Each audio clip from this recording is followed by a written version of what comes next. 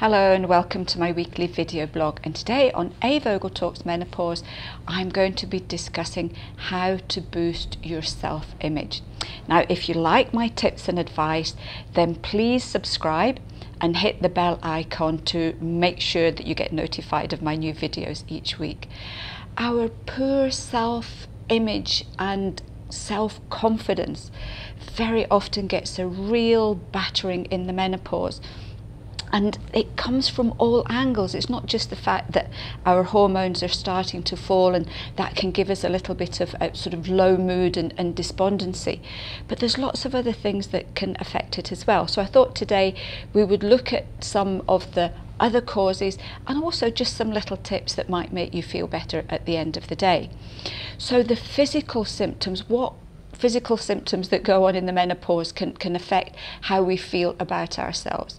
Well, our skin starts to change, we can start to notice a few wrinkles, a little bit of sagging here and there, and our skin can get a lot drier. We just look different, and that can have a real impact on how we feel about ourselves as well.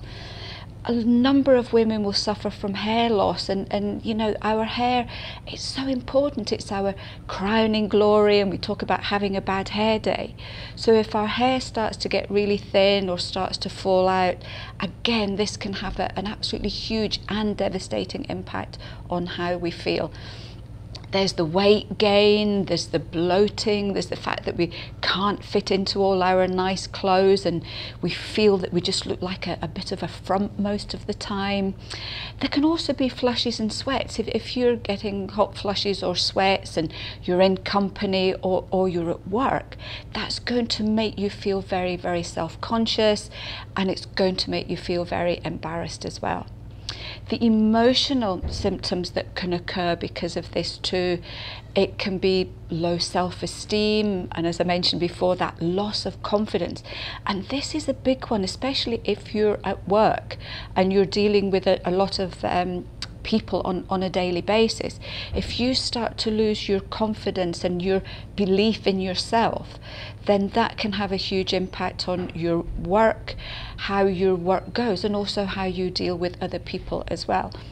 And I know a number of women have told me that they end up being fearful about going into work purely because they can't face what's happening to them on a regular basis. There's neediness too. We can get very needy during the menopause, and that can have a big effect on our confidence. A lot of women find that, you know, they were independent, they could get things done, and suddenly they just feel as if they can't even take a step outside the front door.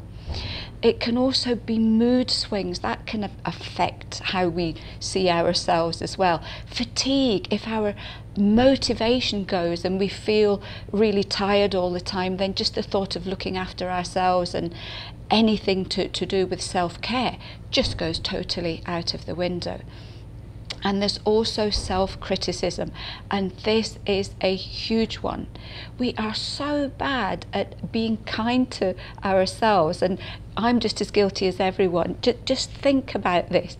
When you get up in the morning, that first time that you look in the mirror, what are you saying inside your head? And I bet most of you will say, oh, I criticize myself. You look in the mirror and you go, oh, who's that? It's someone's taken me over. Or, oh, I can see another wrinkle. I look horrible. Don't I look awful? Look at my hair. Look at my belly. Oh my goodness. So we have started the day off severely criticizing ourselves. Now, if you were going to meet a friend for lunch or for a little drink, do you go up to your friend and say, you look awful, oh, that dress is terrible, your bum looks big in that, or look at all your wrinkles, your hair's a state?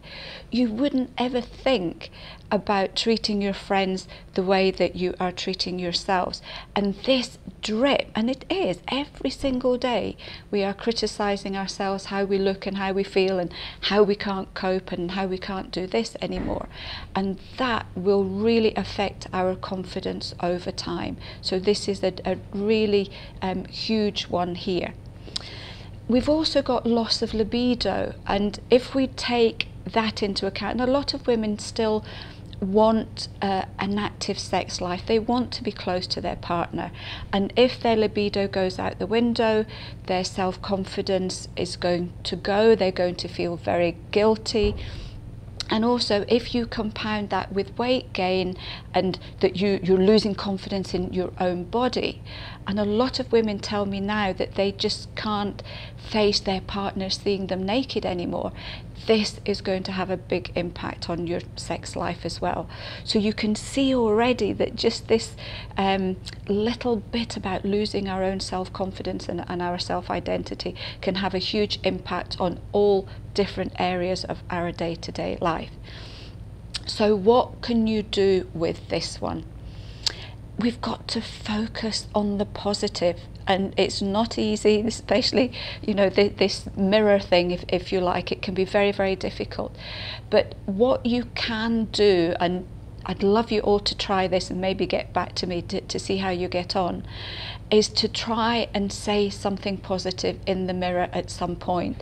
Be more aware of how you're treating yourself, and if you feel a negative thought coming up, criticizing how you look or how you're feeling in the mirror, is try and either stop it and replace it with a positive one, or try and add some positivity at the end of your conversation in your head. It's difficult, you know. I really try and do this just to make myself feel better. And let's face it, if somebody gives you a compliment, somebody says, "Oh, you look lovely today," if you go into work and say, "Oh, that's a nice cardigan you've got on," then that really boosts you up for quite a while. And I do try, when I'm leaving the house, I have one last look in the mirror just to make sure I'm reasonably presentable. And I will leave the house on a positive note. It doesn't have to be much. You can even tell yourself a little fib, but you can just say, "I'm looking not too bad today. I'm looking fine today. I feel okay today." And that can be enough to give your self-esteem a lovely little boost just as you start your day. You need to give yourself some me time. This is absolutely vital, because we don't do this again in the menopause. And very often, if I'm doing the little workshops or I'm speaking face to face to someone, I will say to them, "Where are you on your list of priorities today?" And I have not met one woman who has even said that they are on their list. So this is an important one. We need to make sure that we are in our list of priorities every single day, just to give ourselves that little bit of extra self-care. You can do some simple things like change your hairstyle or change your style of clothes. I know something that gave me a really great boost, and this is something, if there's a group of you, you can actually have a little colours party. You can get someone in to help you pick what your colours are. It just basically means that some colours suit you and some don't. And I used to wear a lot of sort of yellows and oranges and browns and fawns and creams, and I learned that these colours are very draining for me. They don't make me look good. So you learn what colours you look best in. It makes shopping for clothes so much easier, because you just focus on those colours, and knowing that you're wearing something that suits you, again, is going to give you that little bit of a boost. Look at your skincare regime. Yes, our skin does change as we go through the menopause, and it's something that, you know, at the end of the day, we do have to accept. But you might find that the skincare regime that you've had for a long time isn't actually the best one now for your skin. So even going to some of the big department stores and maybe getting a little facial or something, and learn how to maybe use some new creams, how to maybe change your makeup as well, can make a lot of difference. And I know for a lot of women, your skin needs a lot more moisturising and feeding, so maybe look at some of the more natural creams and skin preparations as well. You could go for a new hobby. You know, if there's a small group of you, try something new. try a nice exercise class. And what I love to see now is that there's quite a lot of women's only gyms springing up. So even if you feel that you've put on a little bit of weight and you're feeling a little bit self-conscious, you're not at least having to do your exercises in front of a lot of men as well. And for some women, it's a comfort knowing that you're just going to be in amongst other women rather than kind of mixed groups. You remember that your partner, now if you've got a male partner and you're roughly about the same age, then just remember that they're going to be going through the aging process as well, and they're often not immune to what's happening to their bodies. You know, it's not just us. Men very often will start to go bald in middle age, they'll start to get that middle age spread, they will start to get hair springing up in all sorts of different places. So, you know, just remember it's not just you, but it could be your partner that this is affecting as well, and sometimes that can just make you feel that little bit better. Think about your diet. Are you feeding yourself nutritionally well? Because if you're feeling down, if you're feeling low and have got a bit of a low mood, then sometimes just boosting your diet, something like vitamin B complex, magnesium. Magnesium is your happy mineral. So remember, loads of magnesium can make you feel better about yourself as well. And remember sleep.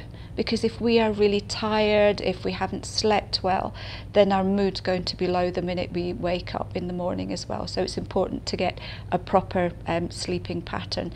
And it's difficult in the menopause, we know, because of falling estrogen and night sweats going on too. So a lot of things can interrupt your sleep, but that will have a knock-on effect on how you feel.